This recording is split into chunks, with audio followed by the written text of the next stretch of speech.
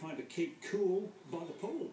That's right, John. I'm here at the Unley Swimming Centre, and there are plenty of people here just like me who are trying to beat the heat.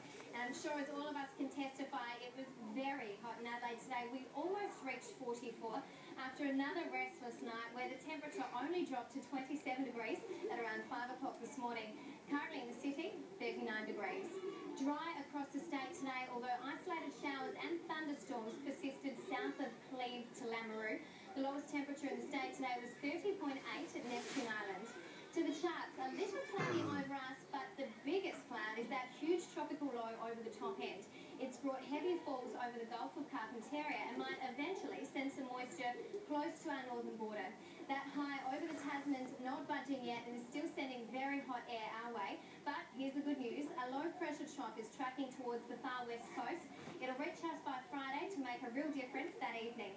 Around the country tomorrow, temperatures around 30 degrees in most parts. Very hot for the Australian Open with 44 ticks for Melbourne.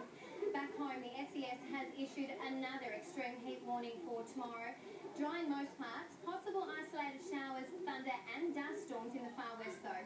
Total fire bans have been declared in every district in the state tomorrow. All fire danger ratings are at least severe, so make sure you take care. On local waters,